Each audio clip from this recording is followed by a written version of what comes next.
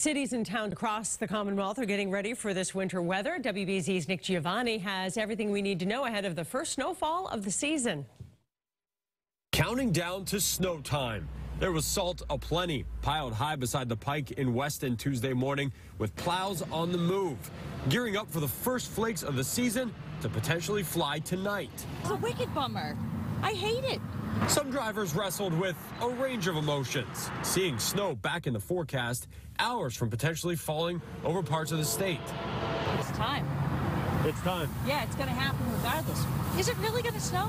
Others trying to time out their commute accordingly to beat the wintry weather home. I'm not really ready for snow tonight. I'm hoping to get home before then. I don't like to drive in the snow. I'm probably going to be off.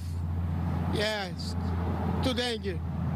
One issue some communities are facing again, plow drivers or lack thereof. Towns like Walpole scrambling to get more crews on board. Their DPW director says ideally they need some 40 to 50 more pieces of equipment. And they've increased wages toward that end, adding a pay incentive even if it doesn't snow. In neighboring Norfolk, the public works director tells WBZ they have enough drivers to get by, but had this to say about the overall driver shortage. DPWs, like here in Norfolk, we used to be able to train drivers in-house to get them their CDL, and we can no longer do that. So that has certainly thinned out the amount of people out there that we can employ for snow plowing. As for the highways, MassDOT tells us they will have enough drivers on hand to do their job tonight.